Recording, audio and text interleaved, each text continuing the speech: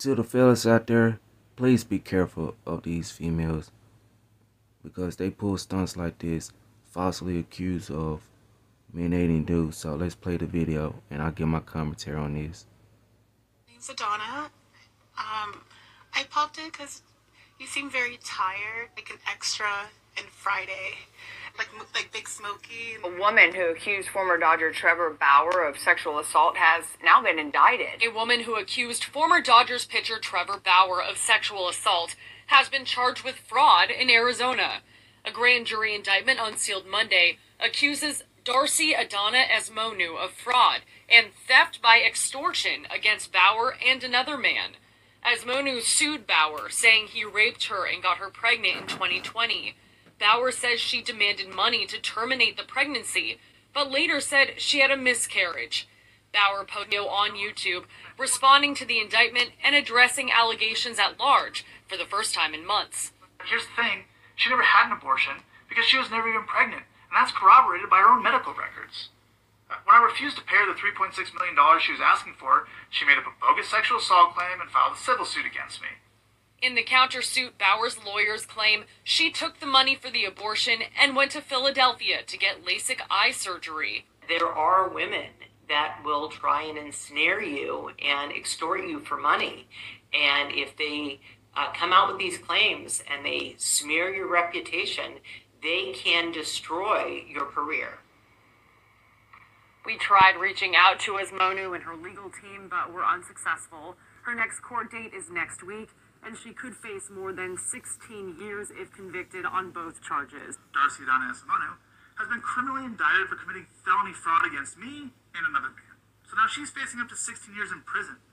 We had one plain sexual encounter in December of 2020. Nothing that could be considered remotely rough. She initiated it, but don't take my word for it. Take hers. There's a picture and text message she sent me the next morning explaining why she came on to me. And for months afterwards, she repeatedly requested to sleep with me again. For example, this text from January 7th, 2021. At one point, she even requested a sample of my sperm so she could have my child whenever she wanted to in the future. Now, it's hard to keep track, but she's made at least 4 7-figure demands over the last few years. More than a year after the one time we slept together, Adana retained a lawyer. She then demanded $3.6 million and claimed I forced her to have an abortion, leaving her emotionally devastated and irretrievably damaged by it. But here's the thing, she never had an abortion because she was never even pregnant, and that's corroborated by her own medical records.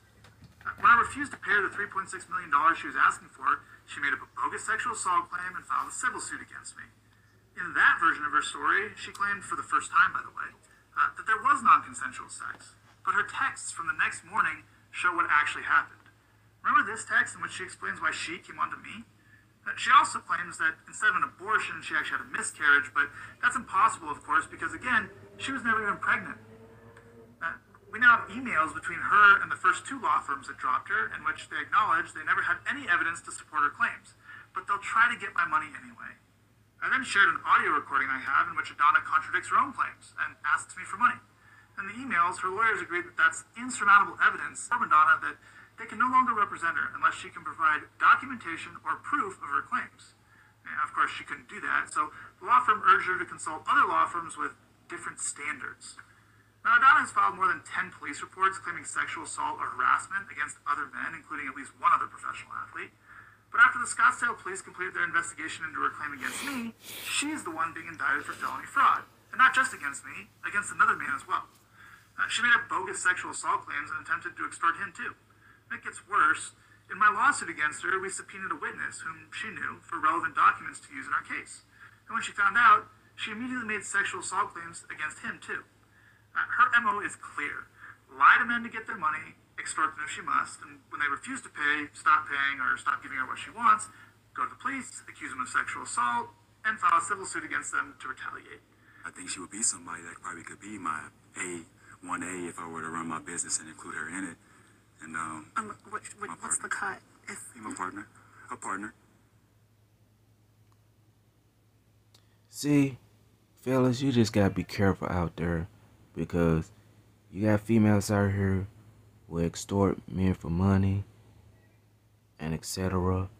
So this all to say about this. So tell me your thoughts about the video. Like, share, subscribe, and comment, and I'm out. Peace. And I'll catch y'all next video, next live stream.